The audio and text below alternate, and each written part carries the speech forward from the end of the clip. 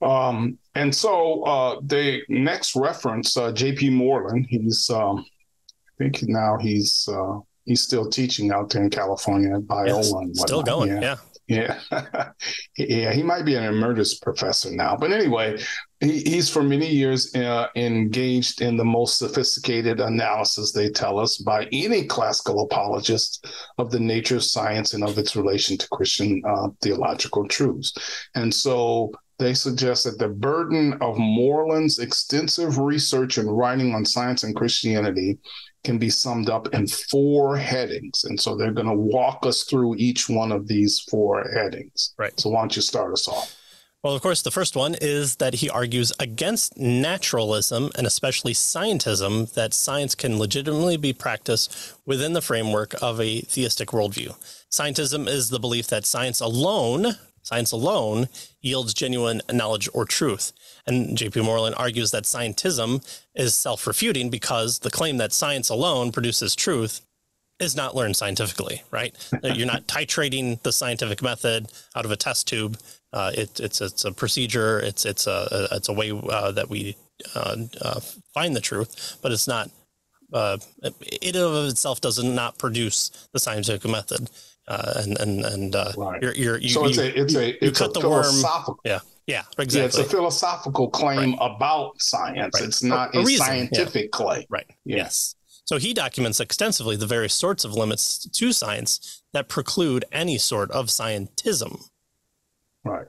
And so first he then argues against naturalism and specifically scientism, because scientism says, only science produces truth. Well, that's ridiculous. Yeah. Do you have a study for that? Yeah. We get truth in all kinds of ways, and the claim itself is self-refuting, right? Secondly, they point out that Moreland urges caution in assuming a naivety with regard to realist views of science. So there's a distinction between realism in terms of how you view scientific theories versus some type of pragmatic or instrumentalist approach, right? And so the realist says, well, what scientific theories are supposed to do is to give us truth about the world. The entities that they posit really do exist, those types of things. So that's a realist approach. Science gives us real truth about an external reality, the world that exists. The instrumentalist, on the other hand, says, well, what is this notion of why are you worried about truth? As long as the theory works, right, as long as it produces results and helps us to predict and explain, that's all we need. We don't need to say that it gives us truth about the world. So that's the distinction here that Moreland is trying to make here. And so what they say is Moreland urges caution in assuming a naively realist view of science. So although he thinks scientific theory should be understood along realist lines, right, that it gives us the truth and that sort of thing, in the absence of sufficient evidence to the contrary, he cautions that in some instances we should be reticent to grant that a scientific theory describes reality as it actually is, right? So he said he hedges his bet here. Yes, generally speaking, science and scientific theories are aiming to give us the truth, and they often do, but we need to be careful because sometimes they don't. And so an instrumentalist view might be helpful. So notice, if the theory attempts to explain, he argues here, in totality, a phenomenon that lies outside the proper domain of science, or if it conflicts with a rationally well-established conclusion about reality, then the theory should be viewed as a construction that does not describe reality itself. So then we can move over into the instrumentalist view about science. Well, it may not be giving us the truth, right, about reality, but it's helpful, and it allows us to make predictions and that sort of thing. And so we can use the theory as long as it does that until a better one comes along. So that's this second notion that Moreland says. Be cautious, he's suggesting, about the realist view of science. Yes, in general, that's the aim of science, but sometimes theories don't do that. Right. So who knew science was so complicated? And again, this is the reasonable faiths, and so the classical model focuses on reason, and so of course they're going to critique any kind of view of scientific one-upsmanship here for being under the purview of reason and logic. Okay, we've done two. The third one is that Moreland explores the various models for relating science and theology and explains why the two fields should be viewed as overlapping, over against those who would protect religion or faith from science by regulating theology to the realm of values and spiritual matters. We only talk about theology on Sundays. We do our science on Monday through Friday, and then everyone gets a day off on Saturday. Well, nope. He says that instead of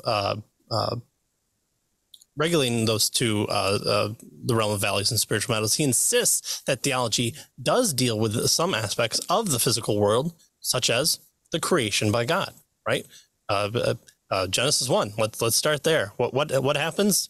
In the beginning, God creates. Oh, okay. Well, now all of a sudden we have to do science. We have to figure out how the world operates and exists, and how we can harness it. And so by those questions right there, we're already through Genesis 1 through 3. Well, thus, science and theology really do interact on common ground, and effort must be made to reconcile or integrate science and theology. You can't just have their own spheres. They must be in some way overlapping, simpatico, in relationship to each other. All right. So notice what we have here. We've seen now at least three approaches with regard to the relationship between science and religion, we might say, or Christianity, right? First approach was this conflict approach, where they, are at odds with one another, right? The second approach, which Moreland here criticizes, is this approach that says, no, they're really not at conflict because they are dealing with separate aspects of the world or of reality. Science with facts and religion with values. So that's a second approach, right? This kind of separate approach that each one takes. Moreland doesn't agree with either of those two approaches, that they're in total conflict or that they totally separated in terms of what they deal with. His suggestion is, no, there's an interaction between science and religion and Christianity. And so we should use both to help us to get a full-orbed picture of the way the world is, right? So this interactionism or integration, we mimight say, is what Moreland is arguing for here in this third position. All right, and then finally, Moreland argues that creationism, right, can be a legitimate idea within the discipline of science. And so this is a really big claim. This actually has been argued in court, at least two major arguments in court, one in Arkansas, the other in Pennsylvania. And in both cases, design was being asked to be part of the scientific curriculum. And folks were arguing, no, it's religion and not science, right? Mm-hmm.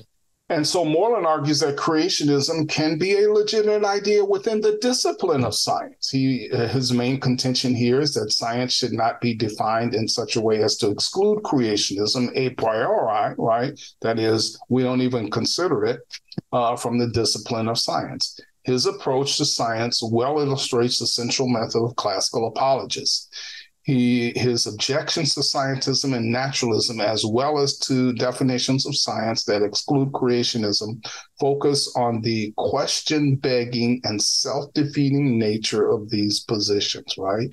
So notice Moreland would argue something like this. If you say, well, for instance, that this idea that there was a designer that created the universe based on the observations that we made. Well, there are folks that argue, no, you can't say that because that's religion and not science. Right. And we're dealing with science. And Moreland argues, no, not what we should be doing with regard to science is coming up with the best explanation. whether or not the scientists agree with it or not. What is the best explanation for our observation? And if the best explanation is a designed universe that implies a designer, then that should be part of a scientific explanation. It is the best explanation, and that's what science is after. So that's kind of this fourth point that they're trying to make here with regard to Moreland and his arguing that creationism can be a legitimate idea within the discipline of science. Right. Or you just have to argue that there's been no scientific breakthroughs until, the Enlightenment or Darwin or, I don't know, the 1900s, and clearly that's not the case.